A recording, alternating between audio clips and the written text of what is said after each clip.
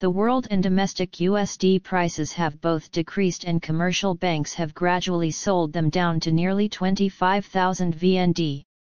On the morning of August 21, the central exchange rate between VND and USD announced by the State Bank was 24,246 VND, down 5 VND compared to yesterday. USD prices at commercial banks also decreased simultaneously. For example, Vietcombank decreased 50 VND when buying at 24,750 VND and selling at 25,090 VND. Eximbank also decreased 50 VND, bringing the USD buying price down to 24,720 VND and selling at 25,060 VND. USD prices at commercial banks have now decreased by nearly 350 VND compared to the beginning of August.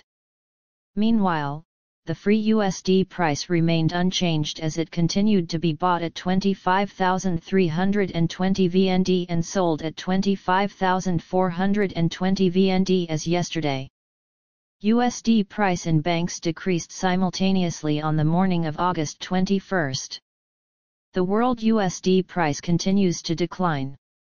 The USD index fell to 101.26 points, down 0.54 points compared to yesterday.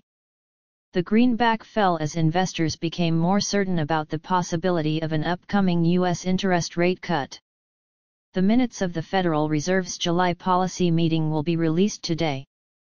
However, investors are more interested in the Fed's annual Jackson Hole Economic Symposium, where Fed Chairman Jerome Powell is scheduled to speak on August 23.